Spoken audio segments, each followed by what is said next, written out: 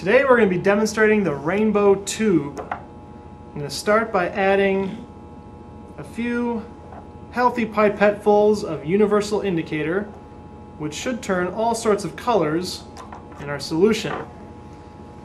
We're then going to add some hydrochloric acid. Now, universal indicator turns red in an acid, and this shows us that our acid has a pH of about 1.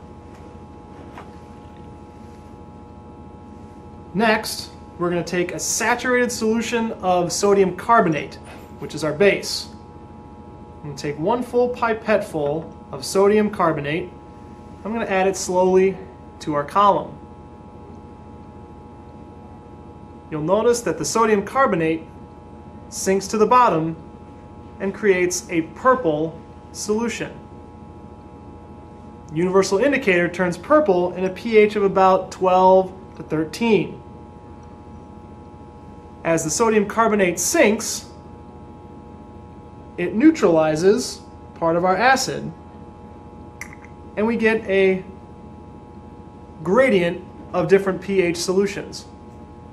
And therefore, universal indicator will turn all the colors of the rainbow in our solution inside our graduated cylinder.